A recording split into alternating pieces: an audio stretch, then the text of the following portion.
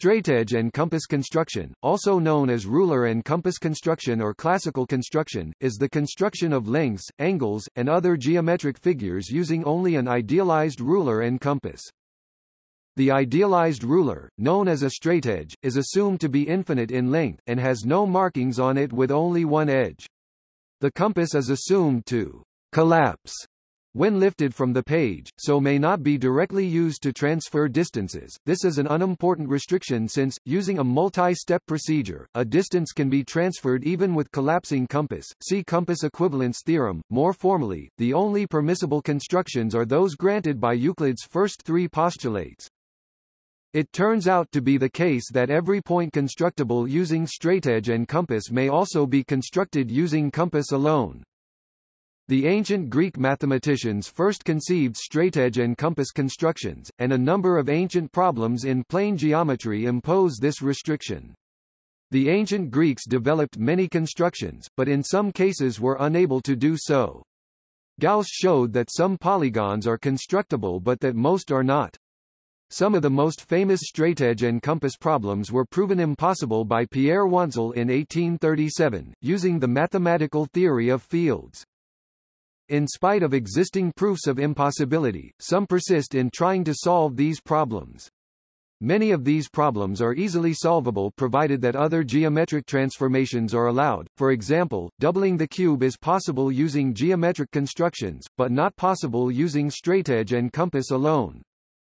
In terms of algebra, a length is constructible if and only if it represents a constructible number, and an angle is constructible if and only if its cosine is a constructible number. A number is constructible if and only if it can be written using the four basic arithmetic operations and the extraction of square roots but of no higher order roots.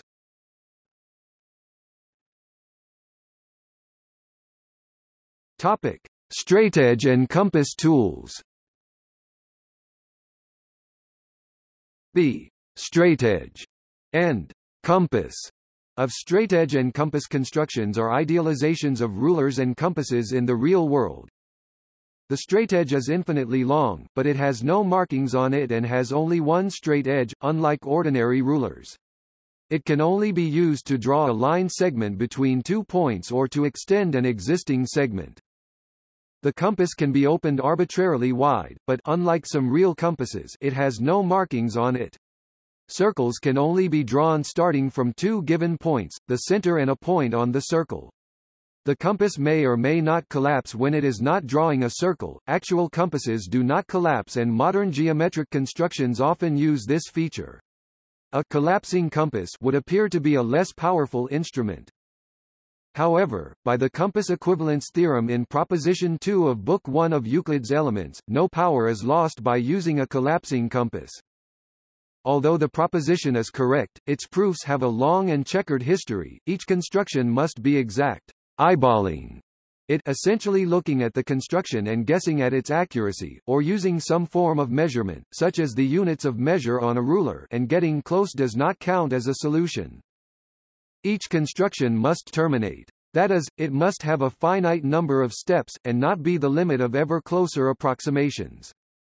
Stated this way, straightedge and compass constructions appear to be a parlor game, rather than a serious practical problem, but the purpose of the restriction is to ensure that constructions can be proven to be exactly correct.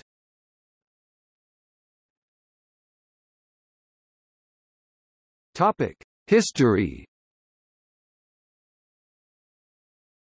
The ancient Greek mathematicians first attempted straightedge and compass constructions, and they discovered how to construct sums, differences, products, ratios, and square roots of given lengths. They could also construct half of a given angle, a square whose area is twice that of another square, a square having the same area as a given polygon, and a regular polygon with 3, 4, or 5 sides, or one with twice the number of sides of a given polygon.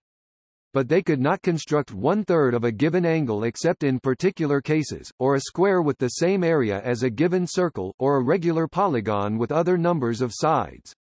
Nor could they construct the side of a cube whose volume would be twice the volume of a cube with a given side. Hippocrates and Menaechmus showed that the area of the cube could be doubled by finding the intersections of hyperbolas and parabolas, but these cannot be constructed by straightedge and compass.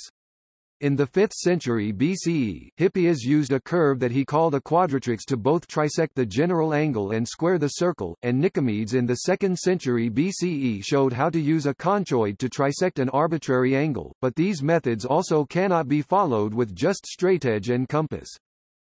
No progress on the unsolved problems was made for 2 millennia, until in 1796 Gauss showed that a regular polygon with 17 sides could be constructed. 5 years later he showed the sufficient criterion for a regular polygon of n sides to be constructible. In 1837 Pierre Wanzel published a proof of the impossibility of trisecting an arbitrary angle or of doubling the volume of a cube, based on the impossibility of constructing cube roots of lengths. He also showed that Gauss's sufficient constructibility condition for regular polygons is also necessary. Then in 1882 Lindemann showed that pi pi is a transcendental number, and thus that it is impossible by straightedge and compass to construct a square with the same area as a given circle.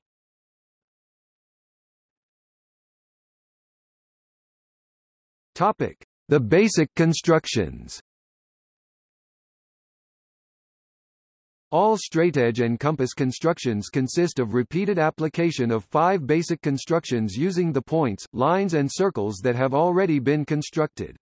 These are: creating the line through 2 existing points, creating the circle through one point with center another point, creating the point which is the intersection of 2 existing, non-parallel lines, creating the 1 or 2 points in the intersection of a line and a circle if they intersect, creating the 1 or 2 points in the intersection of 2 circles if they intersect. For example, starting with just 2 distinct points, we can create a line or either of 2 circles in turn, using each point as center and passing through the other point. If we draw both circles, 2 new points are created at their intersections. Drawing lines between the 2 original points and one of these new points completes the construction of an equilateral triangle. Therefore, in any geometric problem we have an initial set of symbols, points and lines, an algorithm, and some results.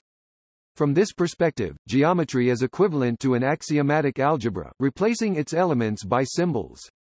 Probably Gauss first realized this, and used it to prove the impossibility of some constructions. Only much later did Hilbert find a complete set of axioms for geometry.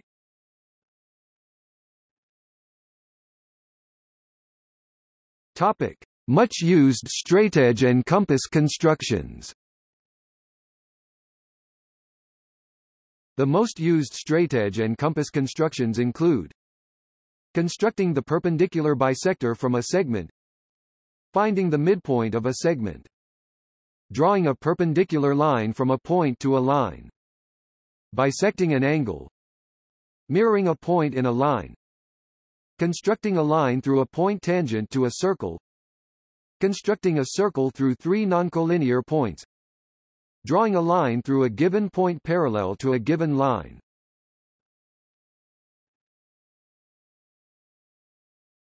Topic: Constructible points and lengths.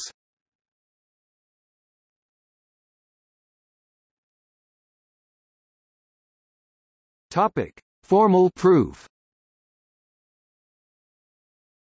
There are many different ways to prove something is impossible. A more rigorous proof would be to demarcate the limit of the possible, and show that to solve these problems one must transgress that limit. Much of what can be constructed is covered in intercept theory. We could associate an algebra to our geometry using a Cartesian coordinate system made of 2 lines, and represent points of our plane by vectors. Finally, we can write these vectors as complex numbers. Using the equations for lines and circles, one can show that the points at which they intersect lie in a quadratic extension of the smallest field f containing 2 points on the line, the center of the circle, and the radius of the circle. That is, they are of the form x plus y square root k, where x, y, and k are in f. Since the field of constructible points is closed under square roots, it contains all points that can be obtained by a finite sequence of quadratic extensions of the field of complex numbers with rational coefficients. By the above paragraph, one can show that any constructible point can be obtained by such a sequence of extensions. As a corollary of this, one finds that the degree of the minimal polynomial for a constructible point and therefore of any constructible length is a power of 2. In particular, any constructible point or length is an algebraic number, though not every algebraic number is constructible. For example, 3 square root 2 is algebraic but not constructible.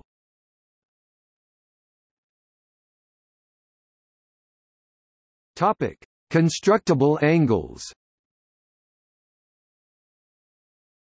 There is a bijection between the angles that are constructible and the points that are constructible on any constructible circle. The angles that are constructible form an abelian group under addition modulo 2 pi, which corresponds to multiplication of the points on the unit circle viewed as complex numbers. The angles that are constructible are exactly those whose tangent, or equivalently, sine or cosine, is constructible as a number. For example, the regular heptadecagon, the 17-sided regular polygon, is constructible because cos 2 pi 17 equals minus 1 16 plus 1 16 17 plus 1 16 34 minus 2 17 plus 1 8 17 plus 3 17 minus 34 minus 2 17 minus 2 34 plus 2 17.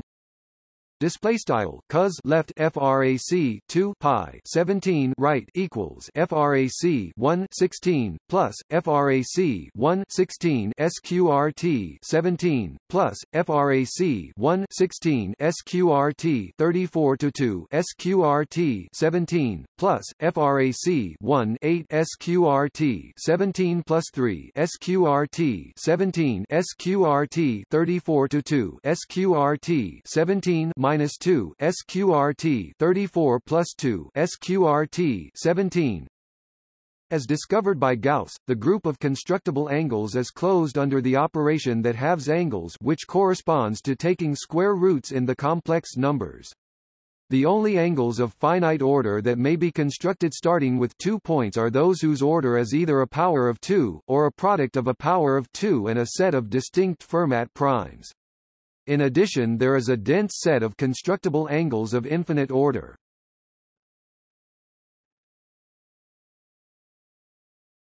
Topic: Straightedge and compass constructions as complex arithmetic. Given a set of points in the Euclidean plane, selecting any one of them to be called 0 and another to be called 1, together with an arbitrary choice of orientation allows us to consider the points as a set of complex numbers. Given any such interpretation of a set of points as complex numbers, the points constructible using valid straightedge and compass constructions alone are precisely the elements of the smallest field containing the original set of points enclosed under the complex conjugate and square root operations. To avoid ambiguity, we can specify the square root with complex argument less than pi. The elements of this field are precisely those that may be expressed as a formula in the original points using only the operations of addition, subtraction, multiplication, division, complex conjugate, and square root, which is easily seen to be a countable dense subset of the plane. Each of these 6 operations corresponding to a simple straightedge and compass construction.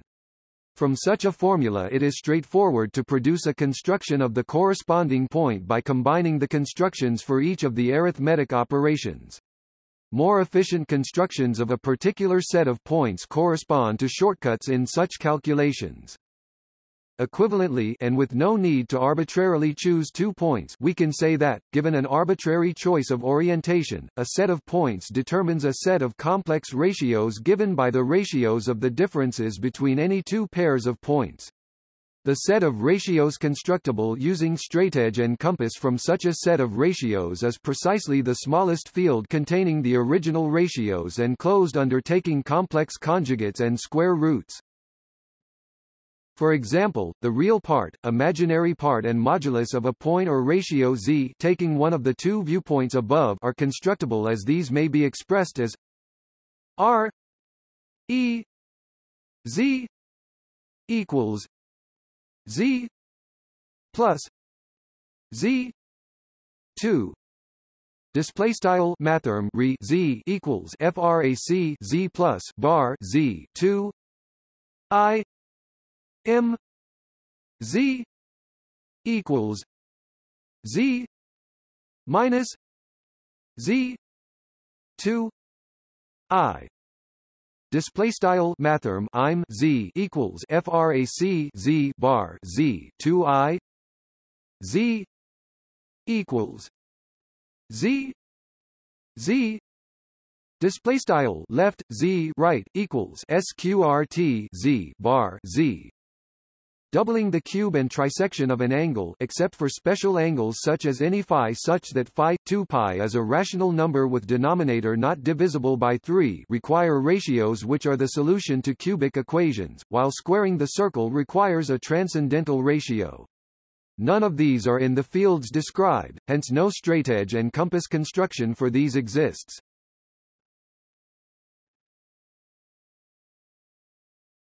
Topic: Impossible constructions. The ancient Greeks thought that the construction problems they could not solve were simply obstinate, not unsolvable. With modern methods, however, these straightedge and compass constructions have been shown to be logically impossible to perform. The problems themselves, however, are solvable, and the Greeks knew how to solve them, without the constraint of working only with straightedge and compass.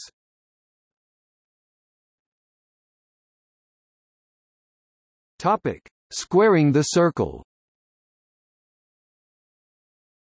The most famous of these problems, squaring the circle, otherwise known as the quadrature of the circle, involves constructing a square with the same area as a given circle using only straightedge and compass. Squaring the circle has been proven impossible, as it involves generating a transcendental number, that is, square root pi. Only certain algebraic numbers can be constructed with ruler and compass alone, namely those constructed from the integers with a finite sequence of operations of addition, subtraction, multiplication, division, and taking square roots. The phrase, "squaring the circle," is often used to mean, "doing the impossible." For this reason, without the constraint of requiring solution by ruler and compass alone, the problem is easily solvable by a wide variety of geometric and algebraic means, and was solved many times in antiquity, a method which comes very close to approximating the quadrature of the circle, can be achieved using a Kepler triangle. Topic: Doubling the cube.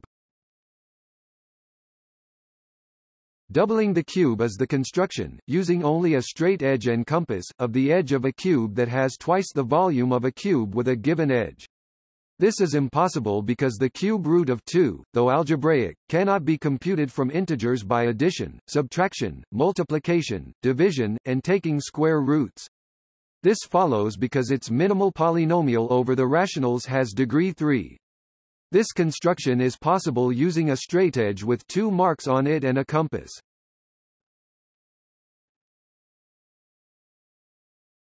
Topic: Angle trisection. Angle trisection is the construction, using only a straightedge and a compass, of an angle that is 1/3 of a given arbitrary angle. This is impossible in the general case. For example, though the angle of pi 3 radians 60 degrees cannot be trisected, the angle 2 pi 5 radians 72 degrees equals 360 degrees 5 can be trisected. The general trisection problem is also easily solved when a straightedge with 2 marks on it is allowed, a nusus construction. Equals. Topic: Constructing regular polygons. Equals. Some regular polygons, e.g. a pentagon, are easy to construct with straightedge and compass, others are not. This led to the question, is it possible to construct all regular polygons with straightedge and compass? Carl Friedrich Gauss in 1796 showed that a regular 17-sided polygon can be constructed, and 5 years later showed that a regular n-sided polygon can be constructed with straightedge and compass if the odd prime factors of n are distinct Fermat primes. Gauss conjectured that this condition was also necessary, but he offered no proof of this fact, which was provided by Pierre Wantzel in 1837. The first few constructible regular polygons have the following numbers of sides: 3, 4, 5, 6, 8, 10, 12, 15, 16, 17, 20, 24, 30, 32, 34, 40, 48, 51, 60, 64, 68, 80, 85, 96, 102, 120, 128, 136, 160, 170, 192, 204, 240, 255, 256, 257, 272. Sequence A003401 in the OEIS. There are known to be an infinitude of constructible regular polygons with an even number of sides, because if a regular n-gon is constructible, then so is a regular 2n-gon and hence a regular 4n-gon, 8n-gon, etc. However, there are only 31 known constructible regular n-gons with an odd number of sides.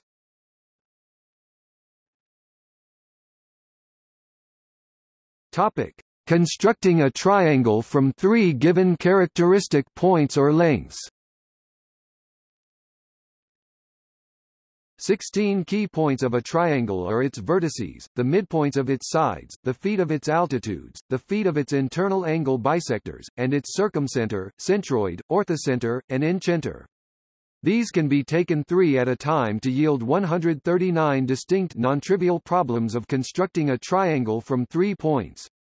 Of these problems, 3 involve a point that can be uniquely constructed from the other 2 points, 23 can be non-uniquely constructed, in fact for infinitely many solutions, but only if the locations of the points obey certain constraints. In 74 the problem is constructible in the general case, and in 39 the required triangle exists but is not constructible. 12 key lengths of a triangle are the 3 side lengths, the 3 altitudes, the 3 medians, and the 3 angle bisectors. Together with the 3 angles, these give 95 distinct combinations, 63 of which give rise to a constructible triangle, 30 of which do not, and 2 of which are underdefined.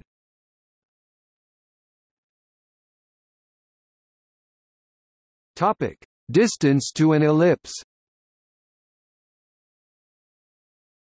The line segment from any point in the plane to the nearest point on a circle can be constructed, but the segment from any point in the plane to the nearest point on an ellipse of positive eccentricity cannot in general be constructed.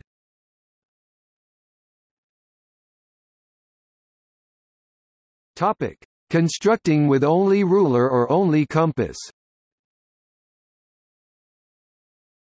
It is possible, according to the Moore-Mascheroni theorem, to construct anything with just a compass if it can be constructed with a ruler and compass, provided that the given data and the data to be found consist of discrete points, not lines or circles. It should be noted that the truth of this theorem depends on the truth of Archimedes' axiom, which is not first order in nature. It is impossible to take a square root with just a ruler, so some things that cannot be constructed with a ruler can be constructed with a compass, but, by the Poncelet-Steiner theorem, given a single circle and its center, they can be constructed.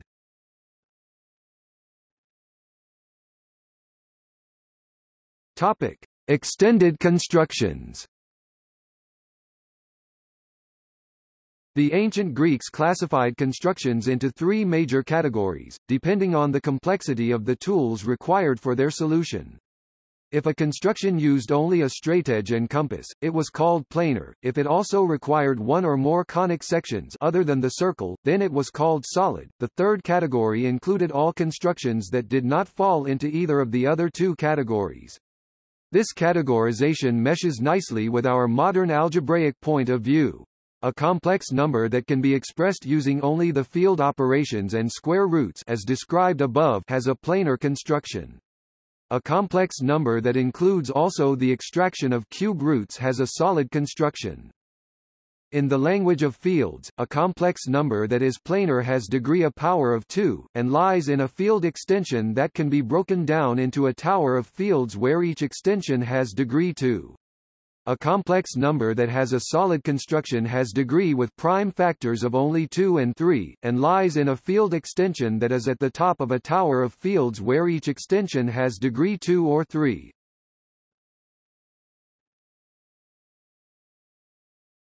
Topic: Solid constructions. A point has a solid construction if it can be constructed using a straightedge, compass, and a possibly hypothetical conic drawing tool that can draw any conic with already constructed focus, directrix, and eccentricity. The same set of points can often be constructed using a smaller set of tools. For example, using a compass, straightedge, and a piece of paper on which we have the parabola y equals x2 together with the points 0, 0, and 1, 0, one can construct any complex number that has a solid construction. Likewise, a tool that can draw any ellipse with already constructed foci and major axis, think 2 pins and a piece of string, is just as powerful. The ancient Greeks knew that doubling the cube and trisecting an arbitrary angle both had solid constructions. Archimedes gave a solid construction of the regular seven-gon. The quadrature of the circle does not have a solid construction. A regular n-gon has a solid construction if and only if n equals 2j3 km, where m is a product of distinct Pierpont primes, primes of the form 2r3s plus 1. The set of such n is the sequence 7, 9, 13, 14, 18, 19, 21, 26, 27, 28, 35, 36, 37, 38, 39, 42, 45, 52, 54, 56, 57, 63, 65, 70, 72, 73, 74, 76, 78, 81, 84, 90, 91, 95, 97. Sequence A051913 in the OEIS, the set of n for which a regular n-gon has no solid construction, is the sequence 11, 22, 23, 25, 29, 31, 33, 41, 43, 44, 46, 47, 49, 50, 53, 55, 58, 59, 61, 62, 66, 67, 69, 71, 75, 77, 79, 82, 83, 86, 87, 88, 89, 92, 93, 94, 98, 99, 100. Sequence A048136 in the OEIS, like the question with Fermat primes, it is an open question as to whether there are an infinite number of Pierpont primes.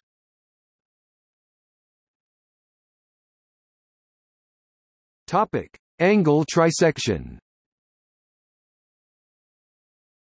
What if, together with the straightedge and compass, we had a tool that could only trisect an arbitrary angle? Such constructions are solid constructions, but there exist numbers with solid constructions that cannot be constructed using such a tool. For example, we cannot double the cube with such a tool. On the other hand, every regular n-gon that has a solid construction can be constructed using such a tool.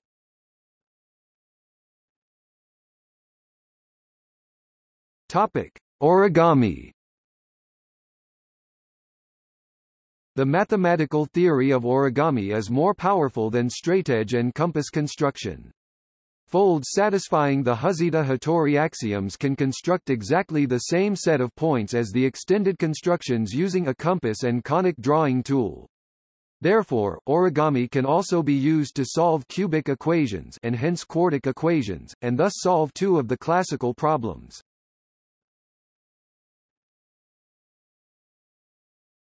Topic: Markable rulers. Archimedes, Nicomedes and Apollonius gave constructions involving the use of a markable ruler. This would permit them, for example, to take a line segment, two lines or circles, and a point, and then draw a line which passes through the given point and intersects three lines, and such that the distance between the points of intersection equals the given segment. This the Greeks called nous, inclination, tendency, or verging. because the new line tends to the point. In this expanded scheme, we can trisect an arbitrary angle, see Archimedes' trisection, or extract an arbitrary cube root due to Nicomedes. Hence, any distance whose ratio to an existing distance is the solution of a cubic or a quartic equation is constructible. Using a markable ruler, regular polygons with solid constructions, like the heptagon, are constructible, and John H. Conway and Richard K. Guy give constructions for several of them. The Neusis construction is more powerful than a conic drawing tool, as one can construct complex numbers that do not have solid constructions. In fact, using this tool one can solve some quintics that are not solvable using radicals. It is known that one cannot solve an irreducible polynomial of prime degree greater or equal to 7 using the Neusis construction, so it is not possible to construct a regular 23-gon or 29-gon using this tool. Benjamin and Snyder proved that it is possible to construct the regular 11-gon, but did not give a construction. It is still open as to whether a regular 25-gon or 31-gon is constructible using this tool.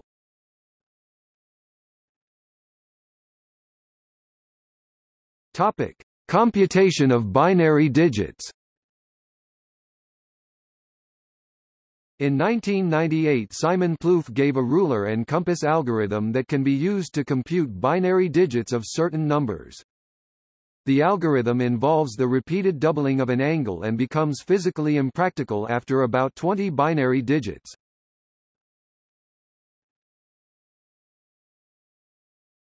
Topic: See also